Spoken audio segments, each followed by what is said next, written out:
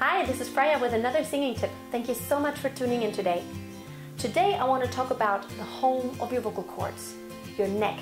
Now, while the head is very important for resonating space, your neck is also very important, and its position can determine whether it's easy to sing a pitch or not. So if you want to find out about correct neck posture and position and how it can affect your sound, stay tuned.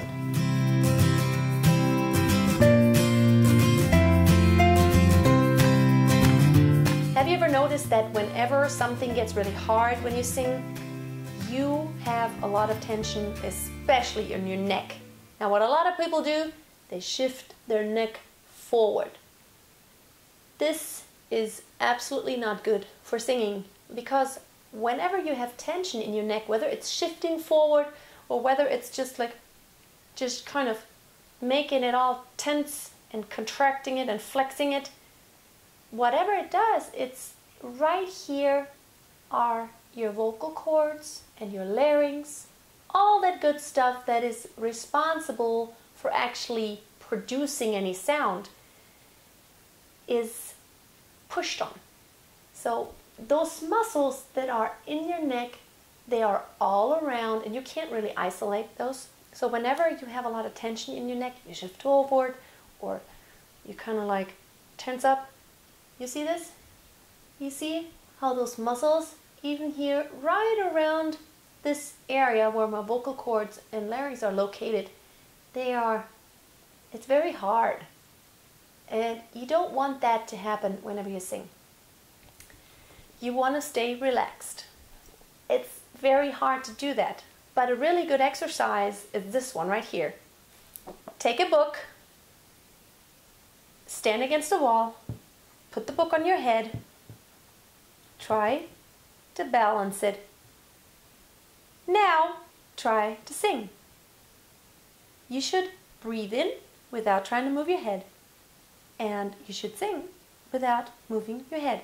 All the time, not being tense here, leaving it very relaxed. For example, ya, ya, ya, ya. So whenever you sing fast moving notes, especially then, that's a really great exercise to control whether you are moving around your head and doing this, ya, ya. And a lot of times people do this without realizing it. So try the exercise with the book. It's going to feel awkward at first, but it's really going to help you just kind of become aware of what you do with your head or what you tend to want to do. Now, the next thing that we do a lot of times, and I actually know where it comes from because I read a book that wasn't even about singing that explained that putting your head up whenever you sing in a high voice and putting your head down you sing a low voice. It's very deeply ingrained in our brains psychologically. When you notice, whenever you sing high, you don't want to just lift up your head, you want to lift up your whole face. You want to smile, you want to be like, oh, make it very wide here. And whenever you sing low, you have a tendency to like, low. Now, the reason for that is that it's so deeply ingrained evolutionary in our brains that high is friendly and high is for little kids. High is good, and so we smile and we are in a very good mood. So we are lifting, and whenever something is low, it's bad, maybe dangerous. That's something that is so deep in us, and a lot of us do it automatically.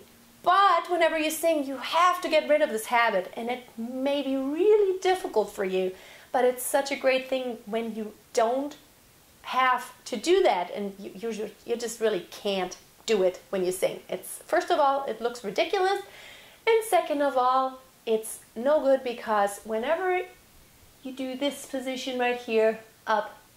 It's kind of like pushing down on your larynx, and that's not good. It stops this from vibrating very freely, and it sounds very pressed and narrow.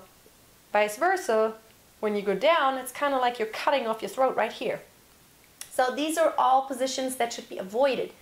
You should be in a very neutral, relaxed position. You know, not backwards, not forwards, not down, not up.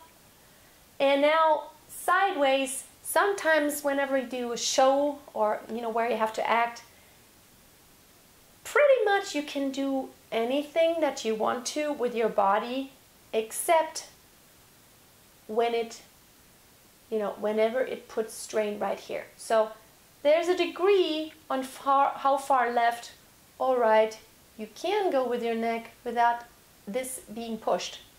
So you just kind of have to try it out. You can go left and right a little, but don't go like this, because I can already tell in my speaking voice, it puts a lot of strain right here. So try to look for the position that's the most comfortable. Now always keep in mind your basic posture. Be lifted, but have your shoulders and your arms loose and relaxed. Be lifted from the abs right here. And then the rest up here, I always say it's like nothing's happening. From the chest up, you should be very calm. There shouldn't be too much movement. You shouldn't be stirring around too much. I always tell my students, like, don't stir around. Like, a lot of times, also what we do is with our heads, like, we kind of just like direct ourselves. Like there's a conductor, we conduct. It's kind of like we count with our heads, like when we do an exercise. Yeah. Don't do that. Don't conduct yourself with your head. If you need to count the beats, use your little toe. Nobody could see that, and that doesn't put any strain on your vocal cords. So I hope these tips helped you today, and that's a really important point that I made today. Hope you have a wonderful day. Don't forget to check back next Tuesday, because I put up 2 singing tips every week now. On Tuesdays I talk about a song, and on Fridays I do like this in a more technical style. Also check back for any songs that I upload frequently. I try to do more. And also check out my blog at freyassingingtips.com. And as I always say, which is kind of like my life's credo, always keep a song in your heart and always keep on singing, because it's really good for you. And if you can bring a smile to someone's face by singing a song today, that's an awesome thing to do. Bye.